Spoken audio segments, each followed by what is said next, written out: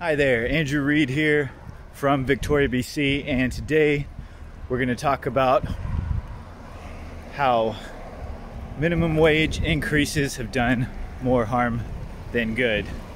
And I'm saying this here from a province in Canada that has enacted series after series of minimum wage increases, only to find that it does more harm than good. Let's talk about the reasons why.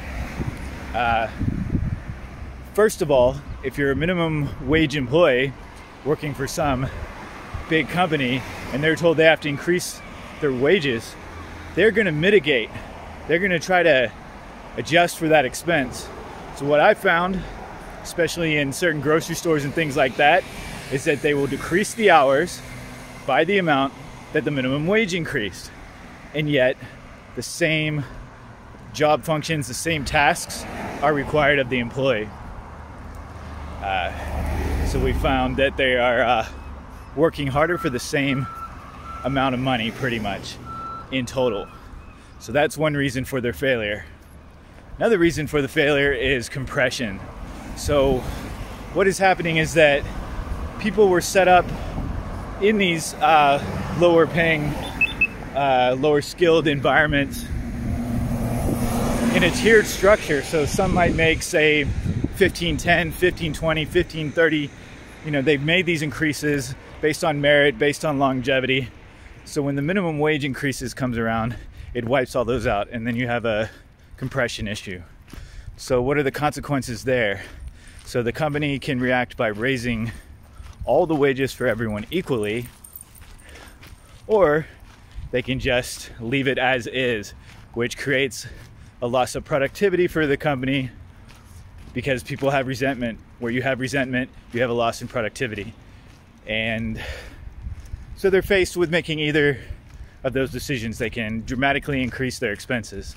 So for a lot of nonprofits, a lot of companies, small businesses that are working on lower profit margins, that are having a tough time anyways, dealing with the effects of the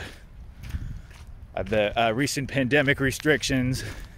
I mean, seeing consequences anyways, which are causing these companies to operate at a low margin, and then they're now faced with the choice of whether they need to dramatically increase their expenses or increase their expenses by a little bit and deal with the loss of productivity.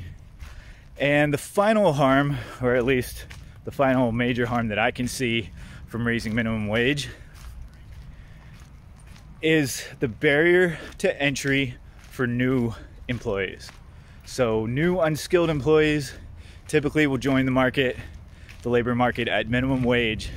They'll go in there and they'll be expected to wash dishes or things like that. And the employer can afford that at a lower minimum wage. And those employees will build skills there that will merit asking for more money.